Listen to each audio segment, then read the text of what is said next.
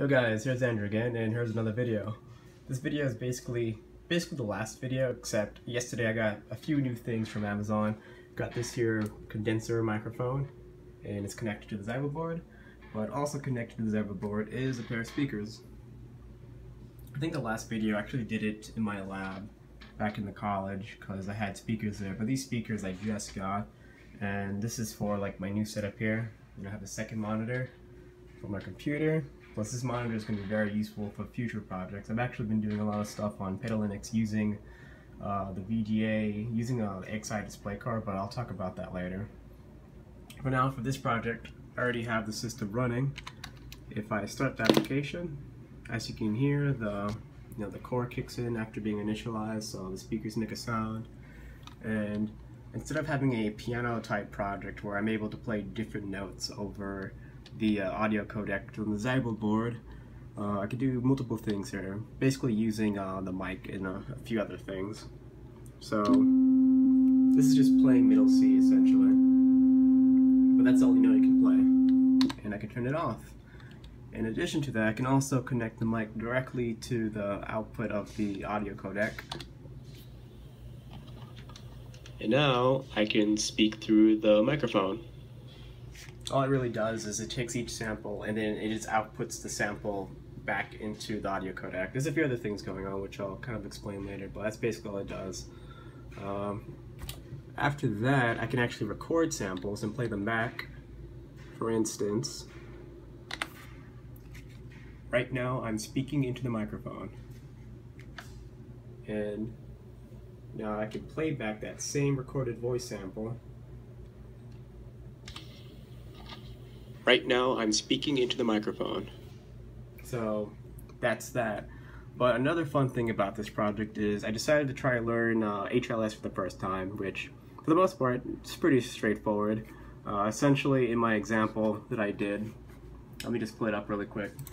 I basically combined two things, two of the examples that Zynq's already made. It's part of their example projects.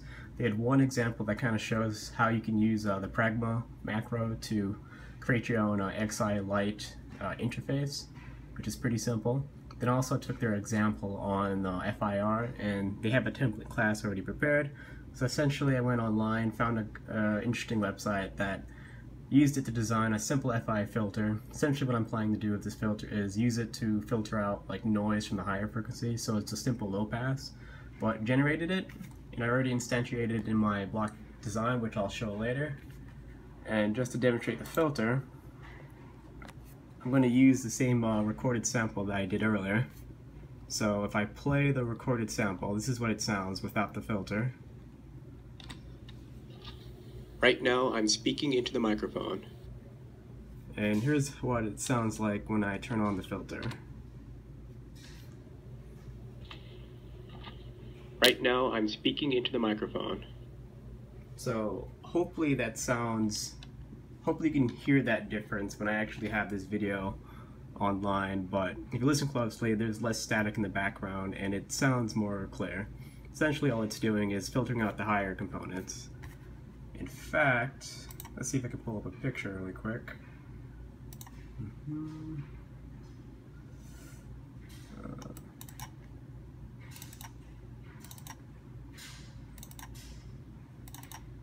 Yeah, so here's the filter response. So as you can see, like the cutoff is around, I think it's around, can't exactly tell where the cutoff is, but it's a low pass filter. And that's basically it for the project. There's actually one small bug that I could not figure out, and it's kind of a major bug too. And it's weird because I'm basically using a lot of the same code from the piano project that I did last time, but I don't have the same error. So I'm hoping to figure this out when I do something similar in the future. But for whatever reason, whenever I start up the project and run it for the first, like whenever I boot up the Linux kernel for the first time, and I try to run my application, for whatever reason, the sound like gets corrupted. That is until I close the program and restart it. And every time afterward, it just works perfectly. And it's throwing me off completely. Spent probably like 3 to 4 hours.